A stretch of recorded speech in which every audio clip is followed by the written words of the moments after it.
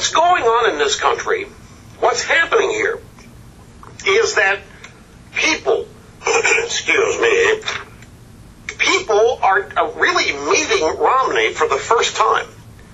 Not guys like us, folks, who are political junkies. But I'm talking about millions of people who don't tune into this stuff closely, except at election time every few years.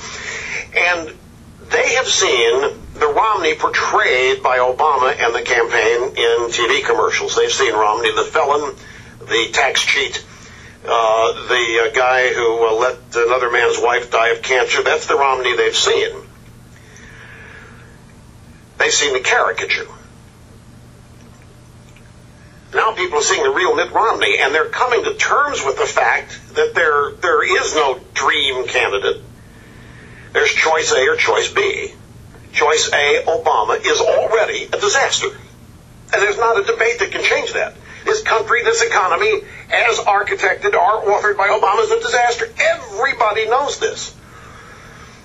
Romney does not need to win this debate as if it were a college debate tournament.